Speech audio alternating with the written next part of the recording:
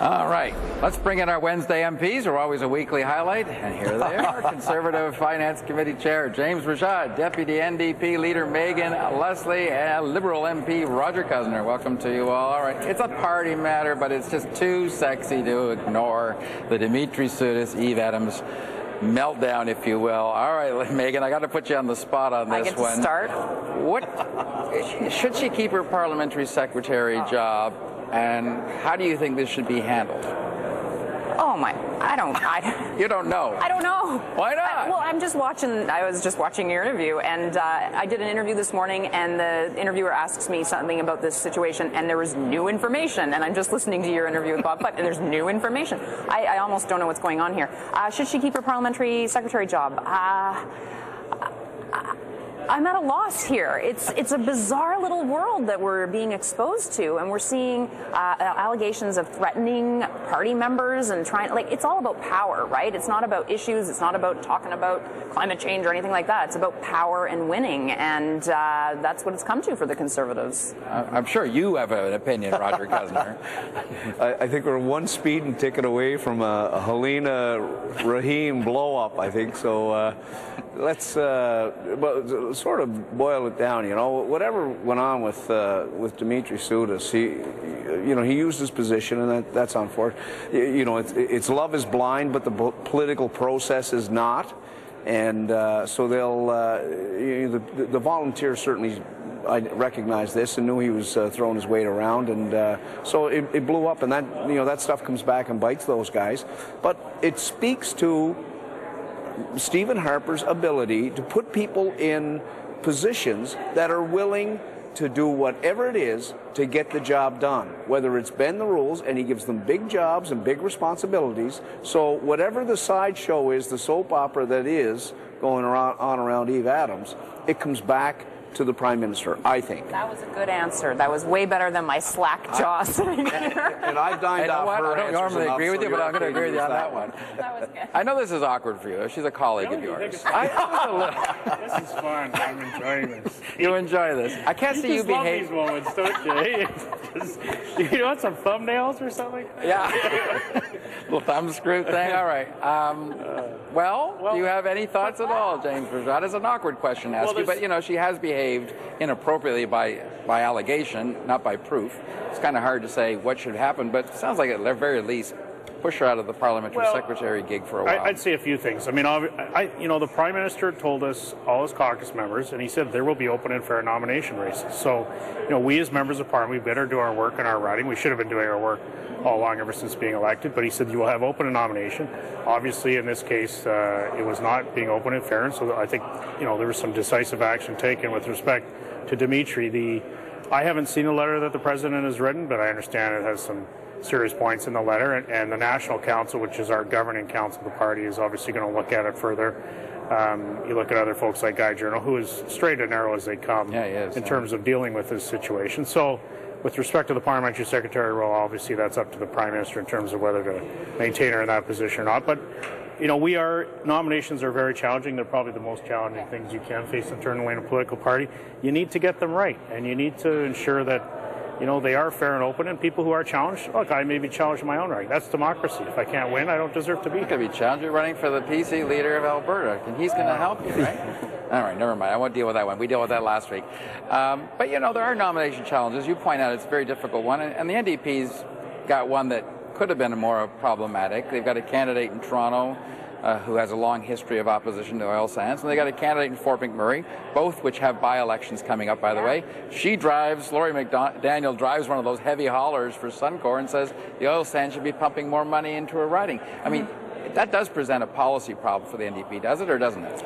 Well, I don't think it does if you break it down to the fact that these are two different people who have come forward and said, we want on board. We like what the NDP is saying. If you talk to Lori McDaniel, she has got no problems with the fact that we need to look at oil sands through a more sustainable lens. We need to consider environmental regulations. She really likes her job, and she would like to have that job 10, 20 years from now. And part of looking at the oil sands approach sustainably means that those jobs can be around for a long time versus the, rip and ship as quick as you can. After 5 years, everybody's out of work because we haven't thought about this in a strategic way. So I think it's it's kind of interesting that we have somebody in downtown Toronto and somebody in Fort McMurray who are both coming forward talking about oil sands like that this. Could be a problem for the Liberals as well, isn't it? Like, you're going to have policy differences based on regions. How do you reconcile these are those? pretty. These are at different ends of the spectrum, though. This guy out of Toronto, like Joe Cressy is a former Joe power Cressy. play He's pretty regular. much lit it up, from this end of the spectrum, saying that it's dirty oil. It's got no place in the Canadian economy. That we're a tar nation. So he's lit it up like that. The McDaniel gal, I believe she may even have Cape Breton roots. The NDP don't get it about what's going on in Fort McMurray. Heaven forbid, that we have a little bit of affluence in this country because of the mining sector, and that's what they're doing. They're mining. They've poured millions and millions into the science on it. Maybe what we should be doing is making sure that the pipeline is approved so that we can get what that oil is worth. Okay, do you want to weigh in? You should be running for premier. I was going to say. That's a message, Roger. That's a conversion. Cape Breton alone would probably carry him into the job. Carry the northern part for you. We listen, Eastern Nova Scotia, well, not just Eastern Nova Scotia and Cape Breton, but provinces, the construction workers, tradespeople in this country, they have benefited greatly from what's going on in Alberta and Saskatchewan. I didn't think they were going to have much of an opinion here, but go ahead. Well, but I think it is a problem for the NDP. I mean, their candidate in Edmonton Centre, Mr. Cardinal, who's a very strong candidate. I mean, everybody recognized that across the political spectrum. My understanding is he was as well saying to Leader Tom Mulcair, stop using tar sands pejorative terms. I don't see how they square the policy circle, because if you look at Mulcair's piece in, I think, policy options, I mean, he basically said the economic growth of the oil sands is harmful to the Canadian economy, particularly the manufacturing sector. I don't know how you square that message with a message that a worker in Fort McMurray is saying with respect to the benefits to their own economic well-being, the economic well-being of the country. And as Roger pointed out, I mean, we are developing in a sustainable way. The benefits that the oil sands bring in terms of revenues that fund schools and hospitals across this country is immense. And so let's look at developing it as a sustainable way as possible. But frankly, I compare how we develop, our industry does in this country, with any other industry in any other country across the world. We compare very well, frankly. I want to move ahead to, I'll skip over one topic and go to our last one. We have Pierre Poilievre, the Minister of State for Democratic Reform, coming up in the next segment. There is talk that the Conservatives are going to amend this Fair Elections Act, and there's a huge outcry. I mean, I've never seen such united opposition against it, and so few people supporting something so fundamental as elections law. But, I mean, James, are you sensing that this bill does have flaws that need to be amended? I mean, you're usually a pretty rational guy on these things. Does it need a fix? Well, I'm a strong supporter of the bill. I'm a strong supporter in terms of, I think the minister is the minister. I suppose it's reasonable to expect people to show one of 30-plus forms of ID in order to vote. But the minister is following the committee hearings very carefully. He's engaging with a lot of caucus members. He's looking forward to the amendments being presented and debated at committee. That's the legislative process. I think they should go through that. There are a lot of people who are proposing amendments to it. They should, in fact, do that and see whether the committee does it.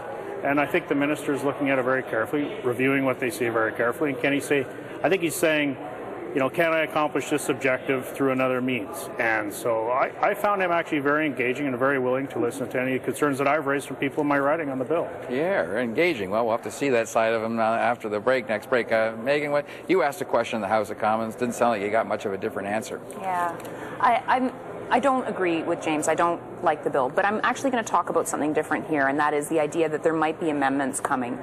It shouldn't be news that government would accept amendments, but it is. And because that's not been the case for the past many, since they've gotten a majority, they don't accept amendments. They don't accept that they might be wrong. They don't accept that there might be something better.